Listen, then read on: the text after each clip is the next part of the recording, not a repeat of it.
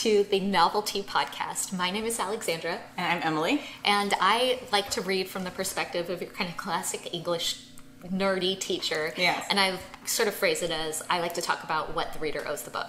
And I read more from the perspective of as a writer and an editor. So I'm talking more about what the writer owes the reader. Fantastic. You owe them a lot if they're going to buy your book. That's right. And give you money and time. Exactly. Yeah. Okay, so for today we have a really fun topic, which has been sitting in our backlog for a while. This is one that we sort of gripe about on the side, just between the two of us. This has been a long-standing complaint of ours, and we were like, okay, we need to do this topic. And it is when the marketing does not match the book itself. Right.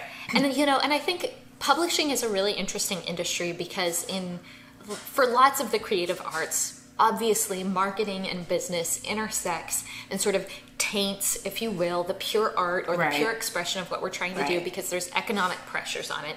But with the industrial complex of the publishing industry, I feel like it happens even more so than maybe some of the other creative spaces that might be. Well, I think it's a industry that's more malleable in a way, and so it falls prey to this very easily. It's very easy to be like, oh, let's identify an existing customer base and just write for that. It's something that's very the movies fall prey to. It's easier for that to be than like, oh, if you're a painter, the customer base for painting is a little bit more fluid and is easy to identify. Right. But people buy books that they're very devoted to genres often. Right. And so publishers, traditional publishers especially, but even self-publishing can fall prey to instead of writing the book they want to write, write the book they think the readers will buy. Right. And that's not a good idea. Yeah, I think it's... Well, before we go any further... Oh, dear. What are you drinking today, Emily? Okay, so we violated the Novelty Podcast standard today, and we both are having a latte. Yeah, we needed a little kick. It's... Sometimes you just need coffee. Yeah. And that's okay. Caffeine is my drug of choice, and I can feel it currently right now making me happy inside my body. Caffeine, for me, it's caffeine with a lot of milk. Mm-hmm. I like some coffee with my milk. I'm not gonna lie. Yeah, I'm a cafe au lait girl. Yeah. So anyway, back to the topic at hand. We have to do the interlude, of course. As artists ourselves, obviously we're so on the side of really defending arts, the true impetus, the true creative spark from these other pressures that might come in to influence it or quote unquote corrupt it or taint it or move it in a different direction. And one of my favorite quotes is from Julia Cameron, who famously wrote The Artist's Way, where she talks about how important it is for artists, and she's really writing for writers. I think she was primarily a writer herself, but the book works for all kinds of creative gifts. Right. Actually, one of the early ways that we connected and became friends was over that book. We both had read that book recently. Yeah, and she says it's important for artists to remember that they create the market and not the other way around. Right. And so when publishers or marketing experts kind of come in and give you advice about your work and what you should do, I think it's really important to take it with not a grain of salt, but maybe a metric ton of salt, because they may know what's selling today, but they don't know what the audience is going to be interested in 2 or 3 years from now when your book is actually going to be published. Well, and also if you really look at books that outstand, even today, we're not talking about this book was written 30 years ago and now it's popular. Books that even in their own time, they're not the people who are writing for a market. Yeah. Someone I always talk about, I believe it's Jeff Vandermeer, who wrote what we know as the Annihilation trilogy. It's actually the Southern Reach trilogy, but people just call it the Annihilation trilogy. I had read an article with him because Annihilation was his first successful book. He had written several books before, but Annihilation was his first success, huge success. And the interviewer was like, well, what do you think made the difference between this book and your last book? And he's like, well, honestly, my first couple of books I wrote what I thought people wanted to read. And with Annihilation, I threw that out the window and just got as weird as I felt like getting. Mm-hmm. And I think that is very, very true to what so often happens in the market. Mm-hmm. There are a lot of books that sell, but the books that are truly good books are written by people who are just writing what they want to write. Yeah. So with that in mind, what is the first book that you have brought to the podcast today to talk about for this topic? The first book I brought is one that like absolutely enrages me. And it's called The Stuff of Nightmares by James Lovegrove. I'm going to say up front, I'm not going to address this specifically, but I will say up front, I find this book to be highly, highly offensive from a perspective of how it portrays both women and sexual assault and sexual assault of children. So I'm going to say up front, like, there are very few books where I'm like, don't read this. Most of the books are just like, well, I didn't like it, but that's just because it wasn't for me. This is like a don't read this book book. But I'm not going to address that aspect of it today because there was also, that wasn't the only thing that was wrong with this book. So I had read some like short Sherlock Holmes fan fiction by James Lovegrove. And in the short Sherlock fan fiction, he was just fine. And so I was like, oh, I like some of his short stories. And look, he's written entire Sherlock fan fiction novels.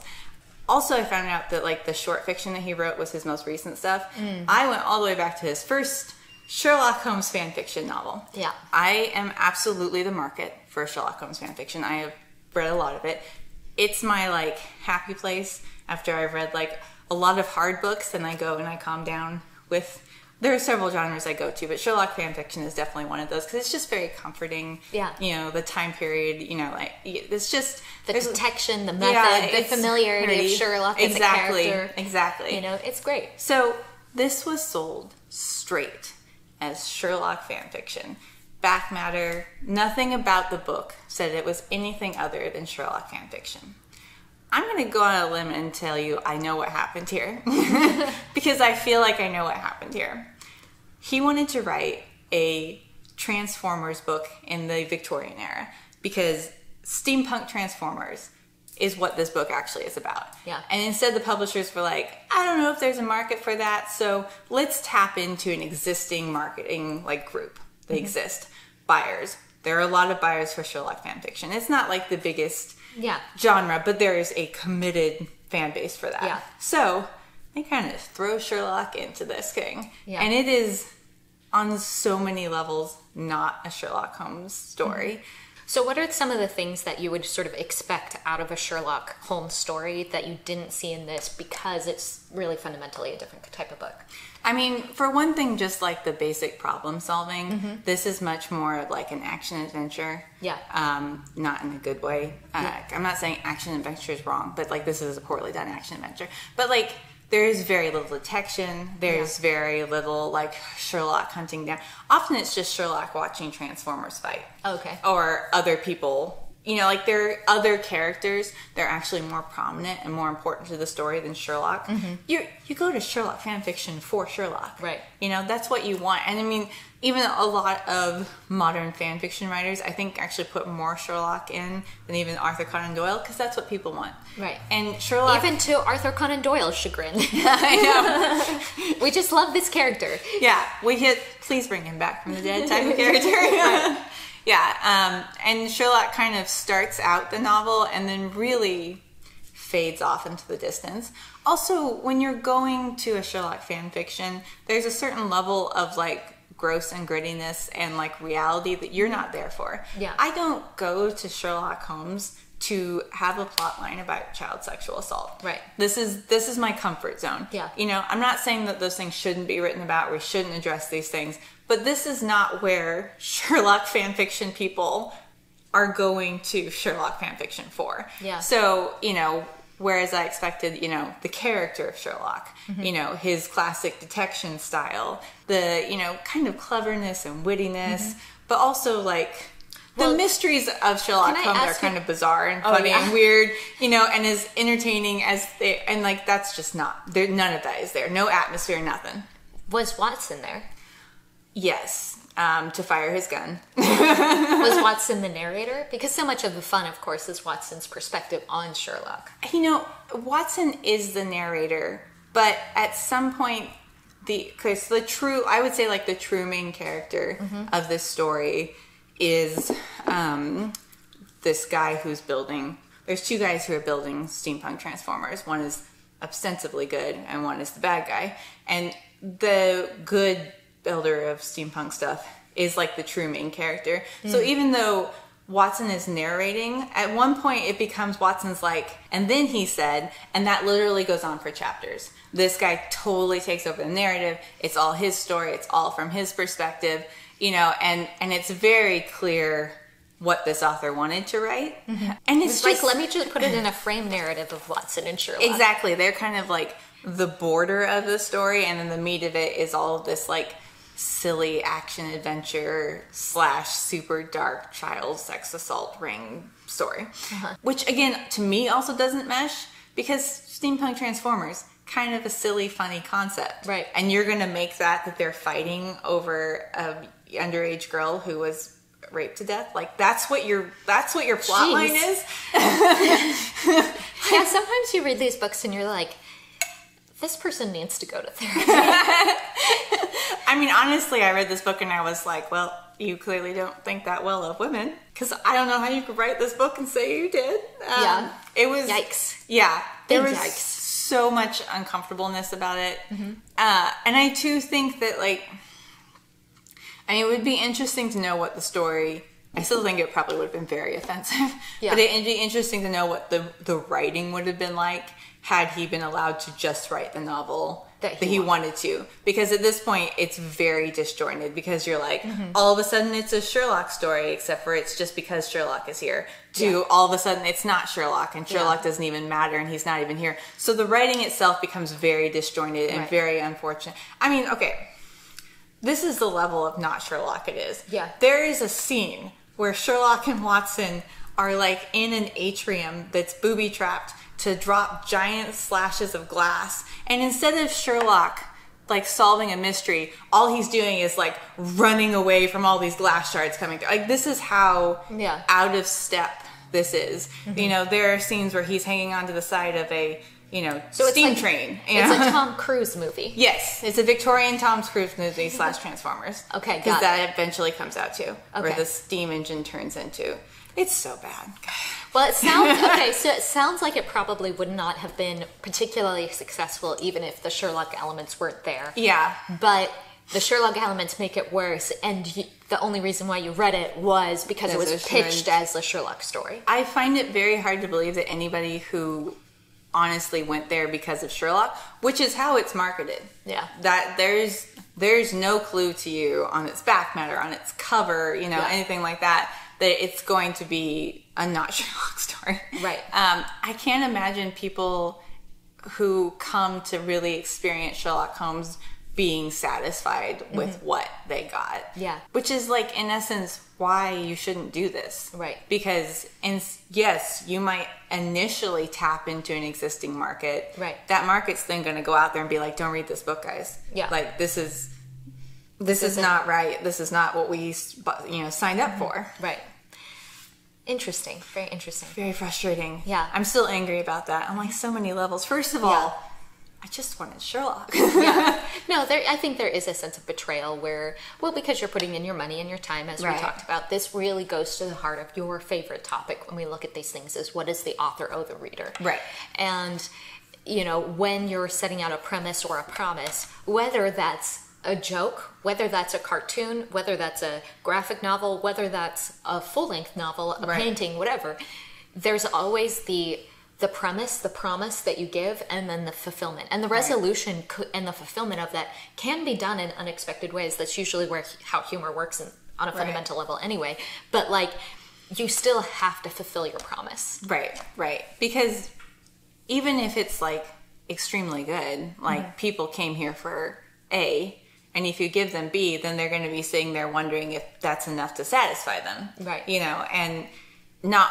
For me, like, this took it a step further of, like, it became truly offensive, and, like, the character of Sherlock was so unnecessary to the story that, like, it became almost like an insult to Sherlock fans. Yeah. Because, like, I clearly came here for Sherlock, and you're like, no, you'd much rather have these other characters. And I'm like, no, I don't want these other characters. Yeah. Clearly. Yeah. And also when it's sort of like a, you know, very low effort, low correlation to the original character where it's like, well, you obviously slapped that on. Yeah. And I think you can feel that in the writing. Yeah. I think you can feel the lack of enthusiasm that this author has for the Sherlock phases of it, or in parts of it. Like, to me, it's clear that this was an afterthought, and that has to be like wildly frustrating to him.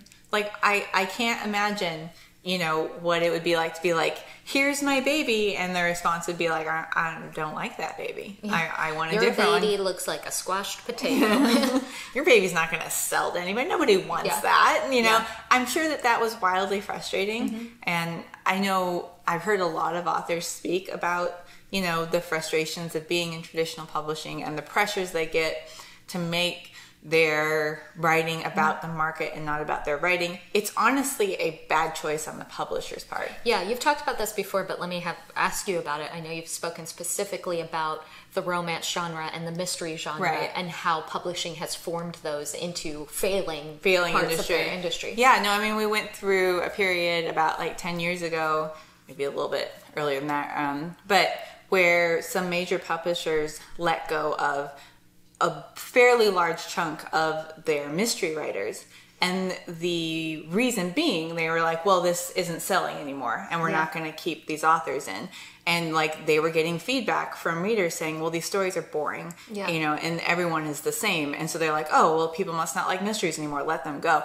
And a lot of authors who lost their contracts came out and were very, very open and said, we were not allowed to write the mysteries we wanted to write. Right. If we submitted original stories, they were rejected. And we were told, if you want to stay with this house, here's the formula you're staying in, which they would do for like 20 books, and then they would lose their readers because no one wants to read the same book 20 times. Right. You know, and mystery is, I will agree, as a mystery writer or mystery lover, like, I don't read a lot of modern mysteries because they're so formulaic. It gets to the place where you're just like, well, why? Yeah. Why would I read this? You know, and it's a place in which publishers are so blind and so, you know, influenced by the concept of profit. And again, the movie industry is almost identical to this, where they will produce one failure after another and just ride that into the ground because like, they cannot grasp the concept of taking a chance on something original. We're looking at you, MC Universe. Oh my gosh, guys, we're done. Disney Plus. Oh my gosh, stop. Yeah. Let that horse, okay, that horse is dead. Dismount. Stop beating it. It's just... It's time to get off.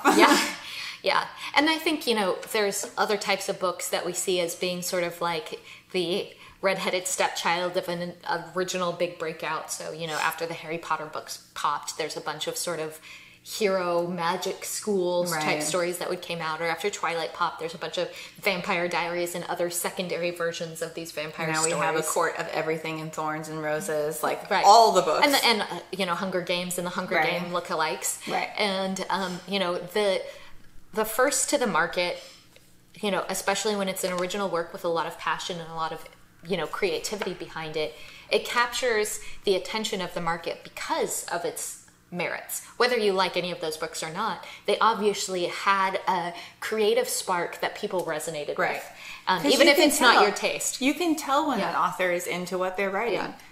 Sometimes they're too into it, but you can still tell when they are really about what they are writing. And it makes it better, honestly. It does. Yeah. Which, that's not to say that you can't be inspired by other works and incorporate things that you love about certain other works, but there still has to be that original spark that really is the seed and the core of what you create. I mean, this is honestly why in the last couple of years I've really got into reading self-published books, because they are so wild. They are so out there. I mean, I'm going to admit they're not always like the best book in the world, but I'm so desperate for originality at this point. I'm like, I don't care. I love how completely unhinged and out there and how experimental some of this stuff is. I would much rather read that than like the 14th version of Gone Girl. Yeah. You know? Yeah, and I've started by contrast, I've started reading a lot more fiction that's coming out of Japan and China and Korea. And these are like very well-known books in their own market and for people who typically read from those cultures. But because I was so locked into reading British and American literature and classics for so long, they feel so fresh and so interesting and so exciting to read. And so, you know, You just got to mix it up sometimes. Sometimes, I mean, I feel like if you don't, it's so easy to fall into a stage of like, oh, I guess I don't really like reading anymore. I'm kind of burnt out on reading. Are you burnt out on reading? Are you burnt out on reading the same book over and over again? Which is so easy to do. Right. You can, if you like book A, you can do book A.1 and point 2 and point 3. I mean, I don't know if you've been into like Barnes and Nobles recently and seen like the tables they have for different genres, and there's like 15 books on there. They're all different authors. They're exact same cover. And the other thing that you get is like these weird, really like micro genres, I would call them, where it's like, you know, a romance specifically in the style of Colleen Hoover or something like that, where it's like, you know, a really messed up abusive relationship is at the core of what you're dealing with, but it's modernism. I mean, I haven't read Colleen Hoover. I've just heard people talk about it. So maybe she writes other stuff too. But that's kind of her like most popular novels. Right. Or you'll see like a stack of books where it's like you said, all of the Gone Girlification of it's not just a thriller. It's a thriller with a female protagonist who's like surveilling her neighborhood or her world and is taking revenge against the patriarchy in some twisted way. Yeah. You know, and it's like, that's a really niche micro genre. I know. And when people talk about like, oh, there's, you know, most writers don't support themselves. They only sell like, you know, a couple of thousand copies. It's very common for you just to like put out a bunch of books and not sell that much.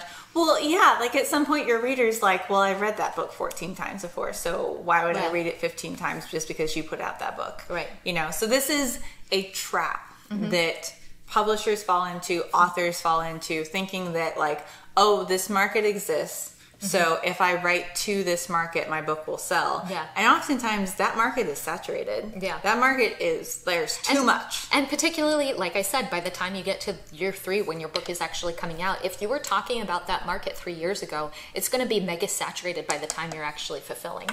And that doesn't mean that like, oh, I want to write Sherlock fan fiction and the market is saturated, so I shouldn't. Yeah. But like, try to find an original way to get there. Like, honestly examine yourself and your writing. You know, if you're writing the next alien romance, I'm not saying don't do that because that's really popular, but like, are you writing the next alien romance, or are you writing like 2.0 of the current most popular one? Right. Like, honestly and truly examine, you know, and find ways to stand out too. Like, your cover does not... I know with traditional publishing, you don't have a lot of options. You are stuck with what you're stuck with. Right. But I see like self-published authors getting into the mode of like naming their books almost A Court of Thorns and Roses. Or Court of Thorns... What is it? Thorns and Roses. So it's that one, yeah. Like naming their texts almost this and this. Yeah. Or having the exact same covers as, you know, you see in Barnes & Nobles, and it's like, stand out. It's okay. Yeah. Like, be yourself. No one's here telling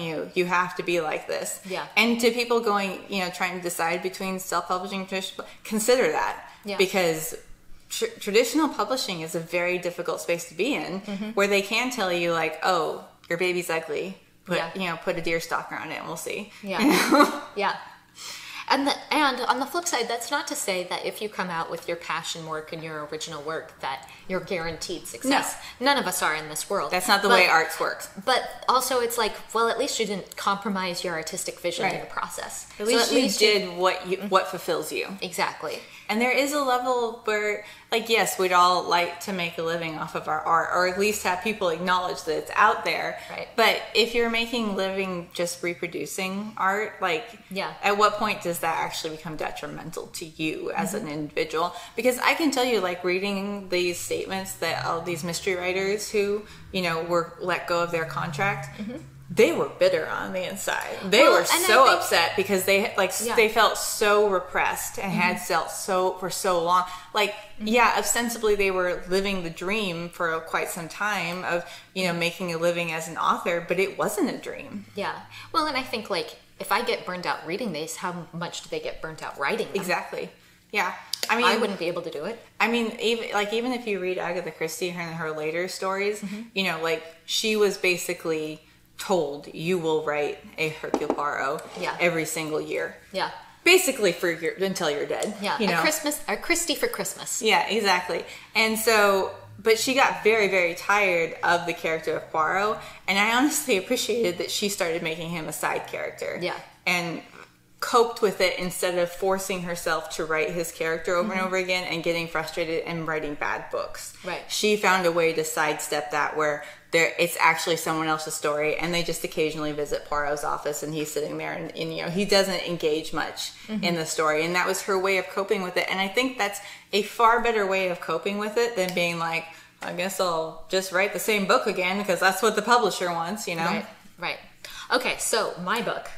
Let's talk about your frustrating experience. I don't feel as this is more disappointment than rage, but then that actually is our personality. So that's true. I would probably feel rage in your case. Yeah, well, and I also feel like, you know, for the steampunk Transformers, it seems like there are many other problems with the book. There are. And it probably would have been a bad book, even if, you know, it would have been bad anyway. This book, I'm disappointed because there's so many good elements about it. So I'm actually going to talk about a book that's very highly acclaimed and is popular with a lot of people, and that's Hamnet by Maggie O'Farrell. Right. And under this topic, it's probably very clear to people why I'm talking about it, because it's billed as a story that's primarily about William Shakespeare and his relationship to his son, Hamnet, aka also Hamlet, which is the inspiration for the play Hamlet. It's this huge, important component of Shakespeare's life. It was the impetus for that play, which is one of the most important Shakespeare plays. Right. You know, it's just this really fascinating story about his relationship with his son who died from the plague, and his own examination of relationships between sons and fathers and death and the ghost of the king. I mean, it's just this very rich topic that a lot of scholars have written about. Honestly, the idea of like what an author's environment, how that affects what they write, I think is a fascinating topic. Right. And I think, and I will say, Maggie O'Farrell is probably one of the better writers that I've read recently who's publishing today. Amazing prose, truly a craftsman of her work. She really does write beautifully, and she was just nominated, I think, shortlisted for a Women's Fiction Prize for The Perfect Marriage, and I'm not surprised because what I saw in that book is really phenomenal writing. The story that I think was in Maggie's heart, if I may potentially project onto her, I don't know if this is true, but it's clear to me from reading the book that the character she was interested in is Shakespeare's wife. Also fascinating, Shakespeare's wife was an accused witch during her day. She was much older than Shakespeare. Right. And then they got married, and she kind of, you know, fades into the background a little bit because obviously... As I understand, we don't actually know that much about her. And those are kind of like the little tidbits that we know about her. And it's very clear to me that Maggie O'Farrell had this vision of this character who is witchy, in tune with nature, in tune with animals. And, you know, what does she do in this sort of early Renaissance 1600s, 1590s society in the midst of the plagues that are happening? So what does the plague do for a character like that? Right. That it needed to be Shakespeare's wife, I don't actually even know that, but it was clear that she had this witch character in mind that she wanted to explore. She found out that Shakespeare's wife was a witch. Shakespeare's name gets attached to it, and I could see why the marketers would say, oh, we need to run with William Shakespeare first, and even William Shakespeare plus Hamlet/Hamnet, and put that center stage. Let me tell you, that is so far to the side of this book. That is like, it's not even relevant. That goes back to like, oh, this concept of an existing market. Right. Because like, honestly, there's more of a market for lovers of Shakespeare and lovers of Hamlet than there are witchies. Yeah. You know, like that's just, witchy stuff is a market, but it's very niche and it's a small niche. So like I can understand being a publisher being like, Shakespeare, how about that? And especially for someone who writes more of a literary fiction style. If you're doing a genre fiction style, of a genre fantasy of sort of a dark witch, there's much more of a market for it. But that's just not Maggie O'Farrell's style. She's very literary. Yeah, I mean, it's not really... It's a sub niche that I feel like is much more fun and cute and quirky that I see out there, and not really a literary style that you're talking about. Right.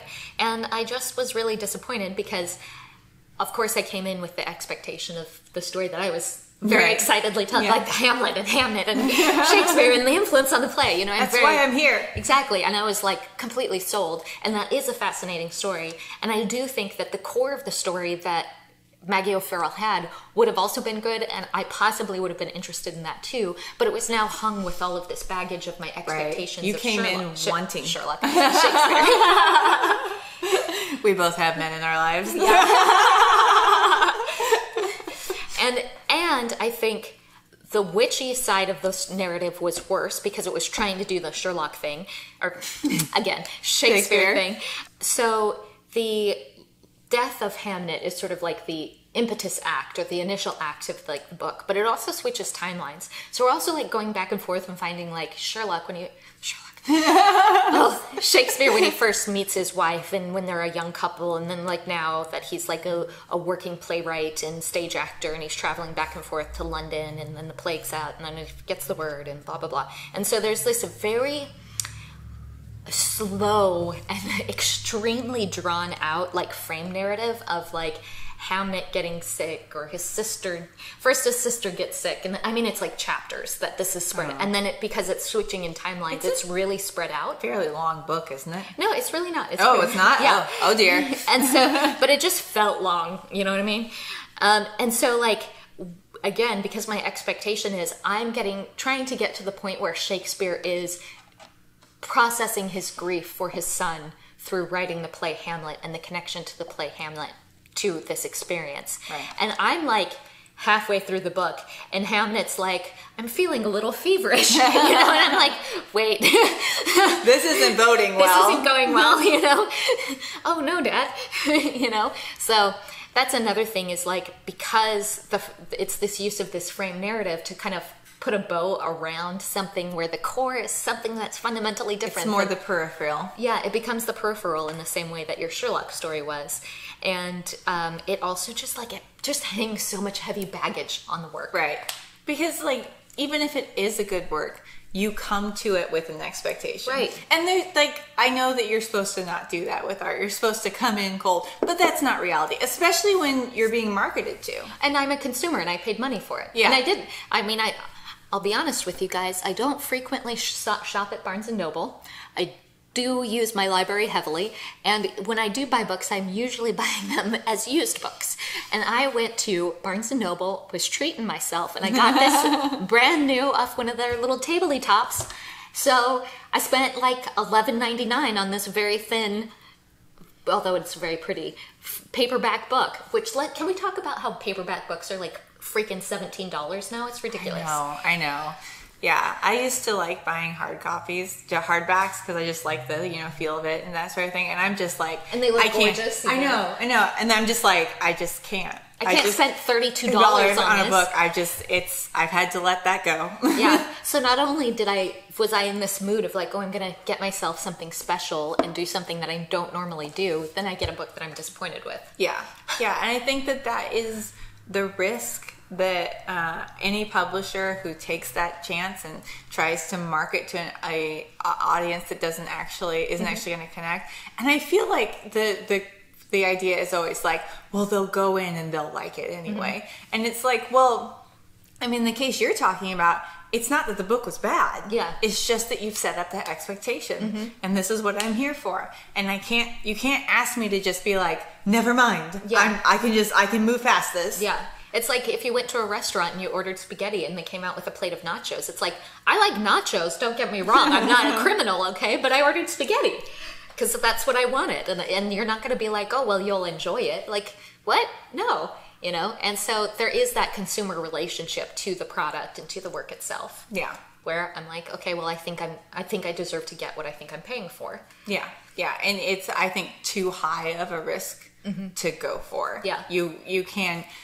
I know that there are times when it works out, but I think that more often than not, you're running too high of a risk of actually frustrating your reader. And on the flip side is, even though I can see what a great writer Maggie O'Farrell is, and even though her next book came out and it sounds really interesting and it's been nominated for multiple awards and shortlisted for multiple awards, I haven't taken the time to check it out or read it, or I've heard multiple people talk about it, and it's because I'm a little gun shy. Yeah. And so now it's affected my relationship with her future work. Right. You can't, she's not trustworthy. Yeah. And it's probably not even her fault. I could definitely see why there may have been, and maybe she came up with the idea herself because she wanted to write about Shakespeare's wife and she felt that this was the way through.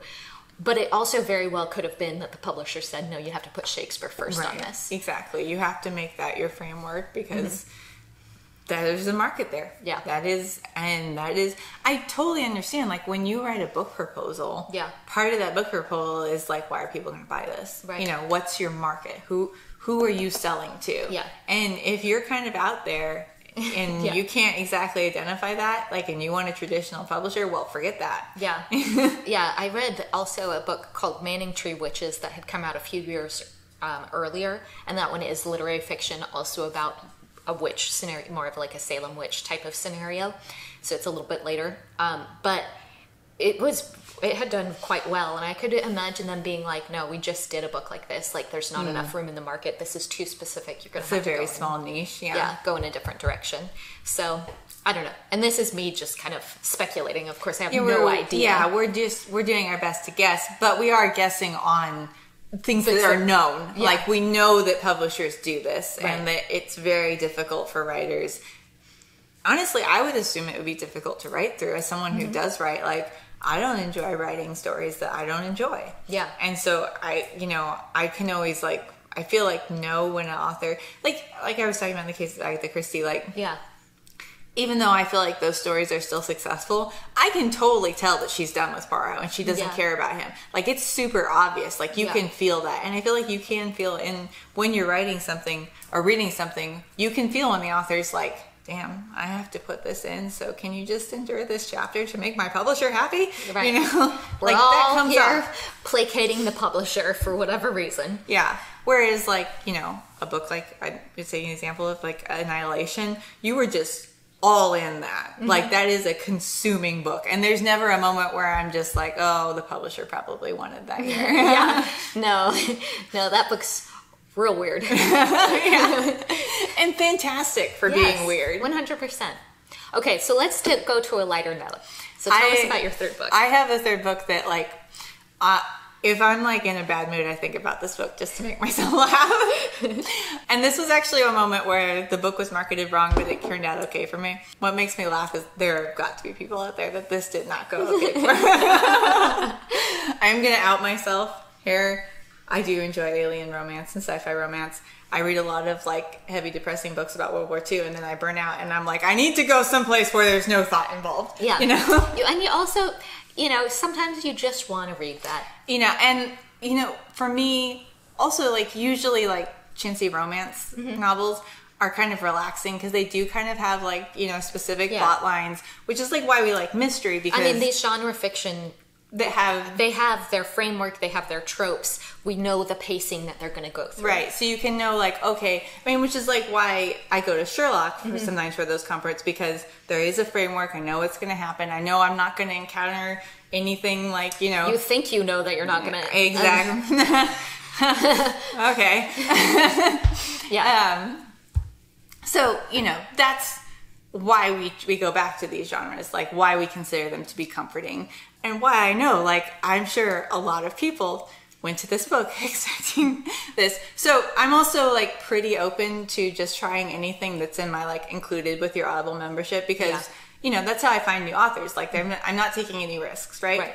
Well, let me pause you there and plug you a little bit because you do mini reviews on your TikTok. I do. And people get to watch you do digital art and you talk about your experiences with some of these Audible books. Yeah. So what's your handle for that if people want to follow you there? I'm Snow White Rose Red, as in R-E-A-D. Yeah. So you can find her there if you want mini reviews of mini these reviews of Audible original, like, test runs, which sometimes go great. And sometimes do not. Make me so angry.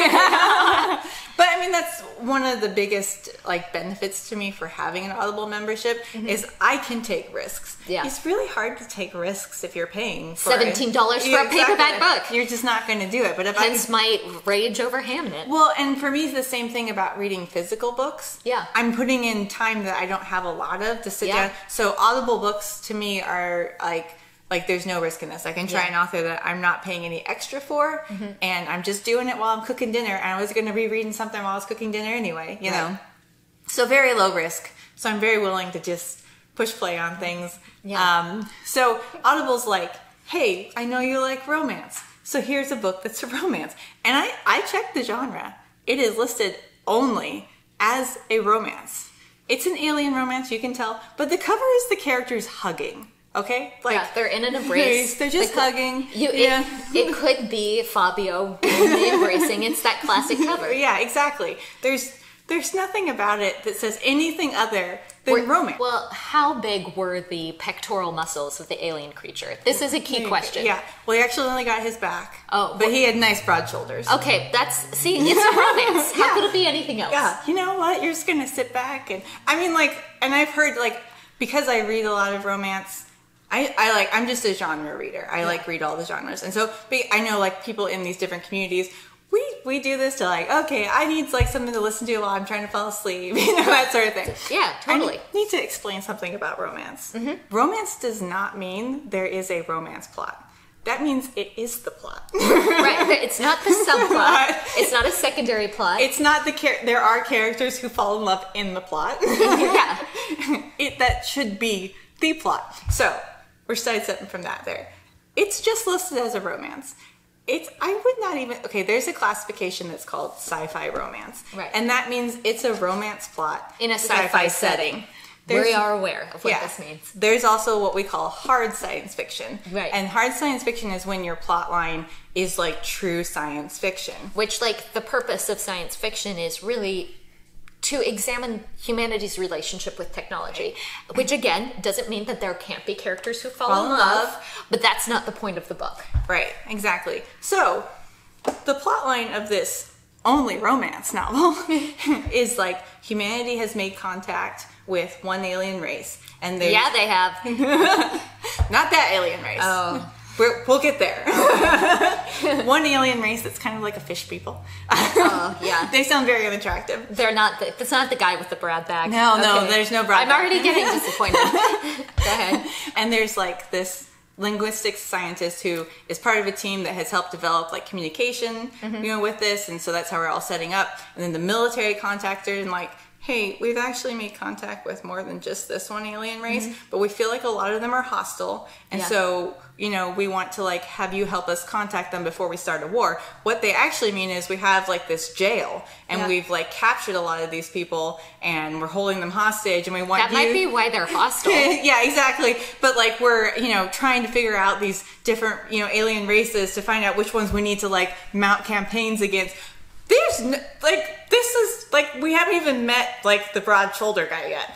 This is all before she's meeting all of these military guys, and there's clearly something going on with the scientists at this base because there's the head guy who's never seen, and so much hard science fiction. It's fantastic hard science fiction, but it's hard science fiction with an intrigue plot. Exactly, it's political, which science fiction can also do, especially when you're encountering other cultures and that sort of thing. This is a government spy thriller sci-fi. Exactly, and you're just it's obviously very judgmental of a militaristic approach to reaching out to other species. There's a lot of commentary on that. Okay. Anti-imperialist. Okay. Exactly. There's a lot of that. And, this is the plot of this book, right? What makes me so entertained about this is, there is a point where it goes from hard science fiction to hard science fiction horror. Straight horror. There's one scene where this starts, which I just, enjoy thinking about, the romance reader just being when is the hot alien with the magic D coming in? Right. Where this character that okay, we finally meet the broad shoulder guy. Yeah. Who also has a tail, because that's a thing. Well, you party in the front, party in the back. Yeah, exactly.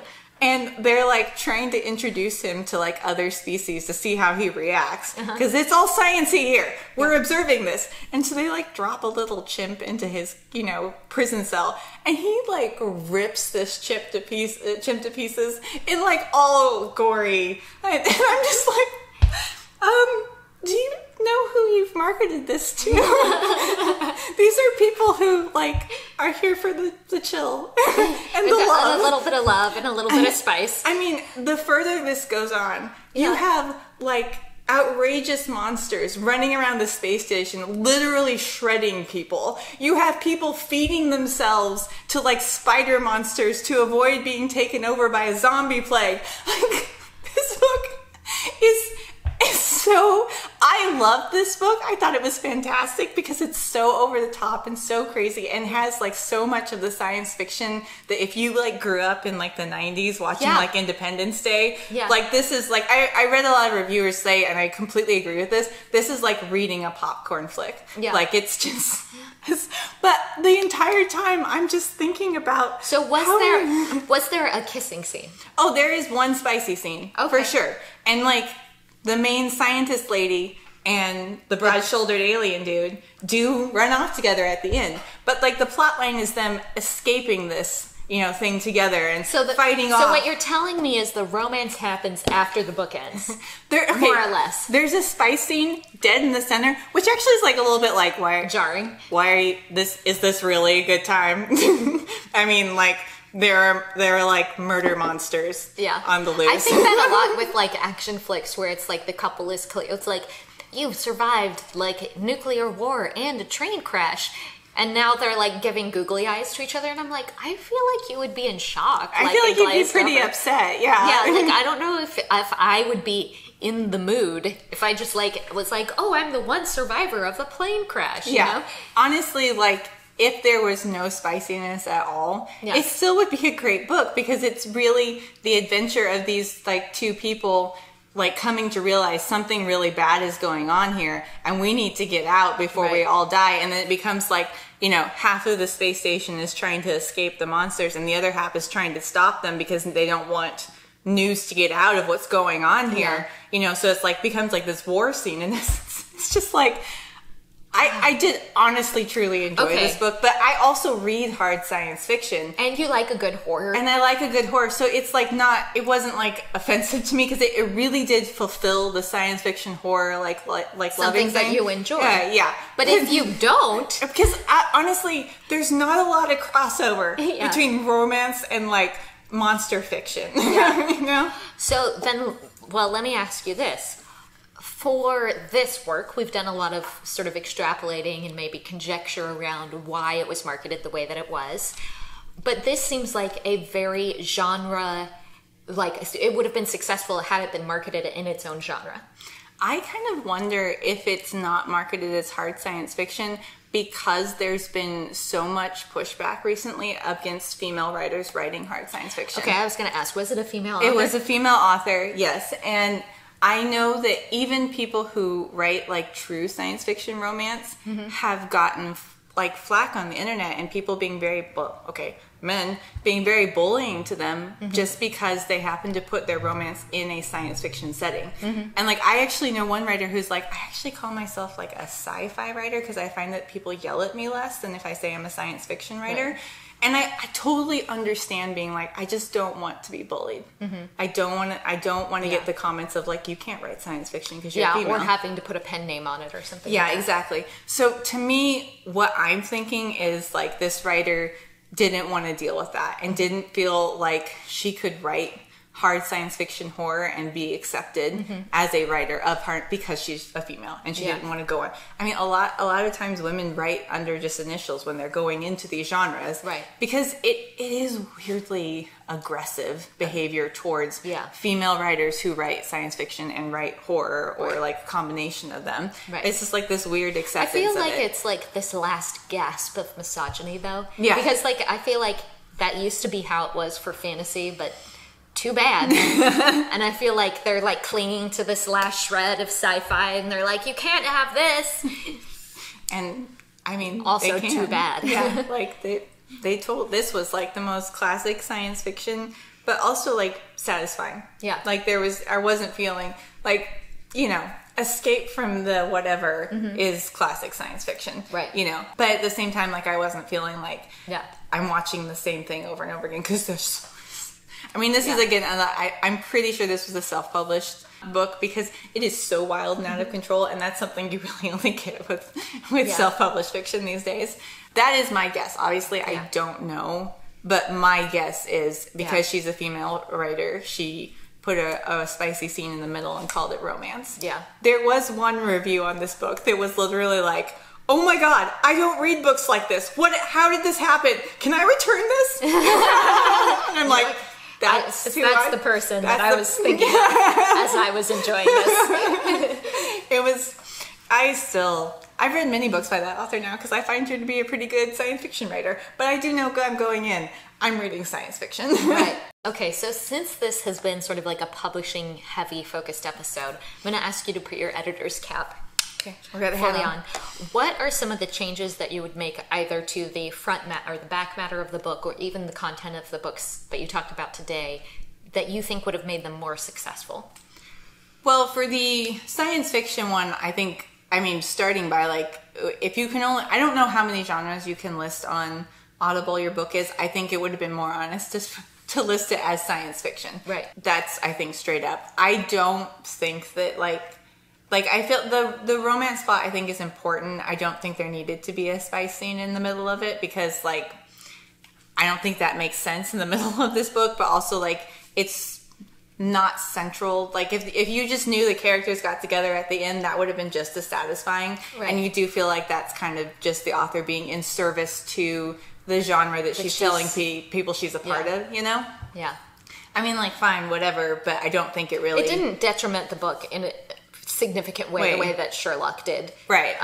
But it was, like, the thing that she needed to hang her hat on to be able to call it a Yeah, romance. Exactly. You know, and I think, like, she needs to know that she can stand on her own as a science fiction writer. Yeah. Because I feel like she's a perfectly... legitimate science fiction writer. Mm-hmm. I think the cover needed to be different. Yeah. Because the cover said, let's give hugs. Yeah. And maybe a little bit more. Maybe some very intimate hugs. Yeah, exactly. I think that there was marketing there that to be like, you probably should have been a little bit more fair to the person who's going to click download on this. And say, oh my gosh, I never read stuff like this. There was a very panicky tone in that. And just like, oh, did you just hit the chimp scene? Yeah, I think that, I don't think that that's a book that like needed radical changes, but a different cover, a different focus of like a slight tweaking of the back matter, and definitely a different genre. And I feel would have been very fair. I think it's totally fair for female writers who are facing harassment in the sci-fi space if she wanted to do a pen name or just do initials as a better way to sort of escape that pressure if she felt like that's what was a motivation behind it. Yeah. Like, that's totally legitimate. I think maybe changing your name at this stage in the world is, like, a little bit better compromise than trying to change your book. You know, write the book you want to write. Yeah. At this point, write the book you want to write. And I understand not wanting the harassment because I've heard authors talk about that. And no matter how much they really want to stand by their work, it's still very discouraging. Right. It's not a pleasant thing to deal with. Right. So like I would say I would just, if I didn't want to deal with it, I would just accept that my initials are just fine, you know, or choosing a gender neutral pen name, I think that probably would have been better. And I feel like she might have been more fulfilled as a person to just be like, nope.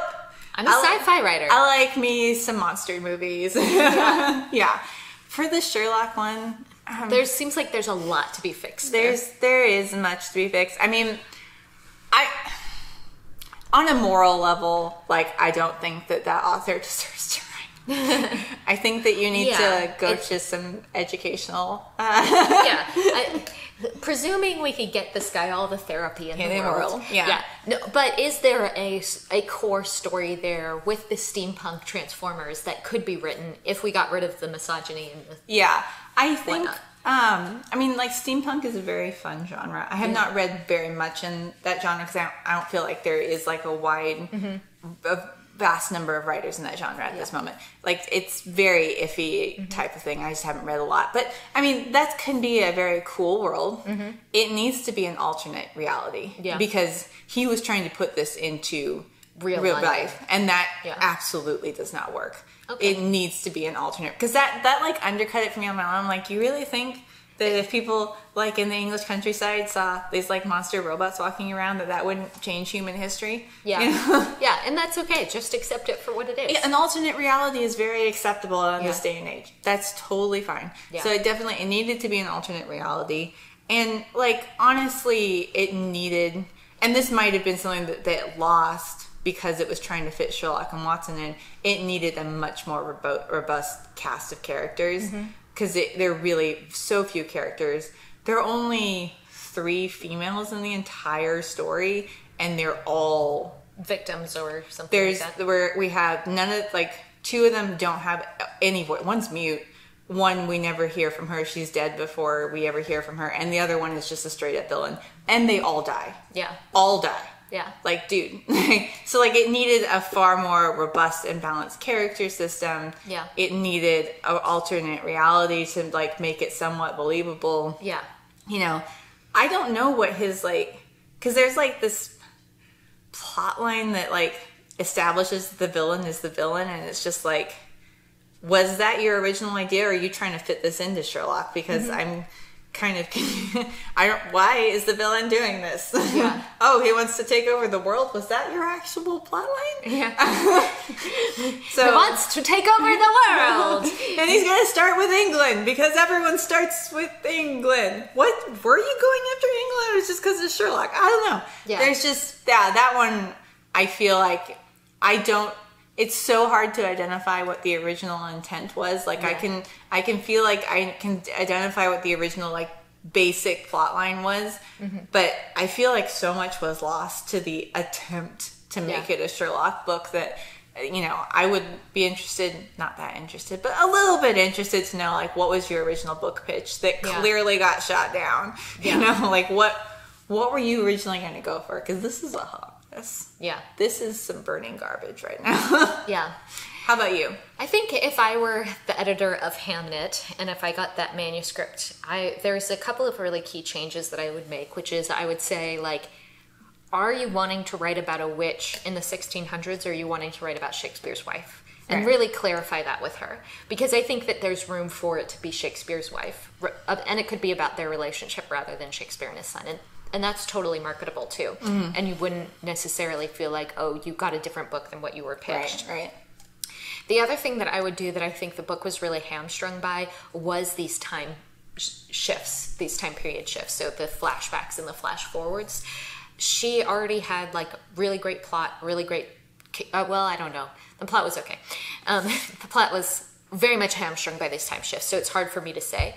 But the characterization was great. Gorgeous prose, really interesting idea, and obviously a character that she loved writing about. So I would say just do that and write it as a straight narrative. And this is what I would say for any writer who's wanting to do time period shifts, is write it in order first, and then decide what the shifts should be, and make sure that once you've chosen to break up the story in that way, you are not, by doing so, interrupting the motivation and movement forward, because that's very hard to maintain that movement forward when you're being that, like, broken. Yeah, it's a very tough technique. And excellent advice, especially for, I mean, you know, especially for new writers, but I think any writer, if you are going to do kind of a non-traditional narrative, start by making it a traditional narrative, so you ensure that because I feel like a lot of times people write non-traditional narratives without even thinking through, like, does this actually work? Right. And you know, especially with non-traditional timelines, and it really, really does help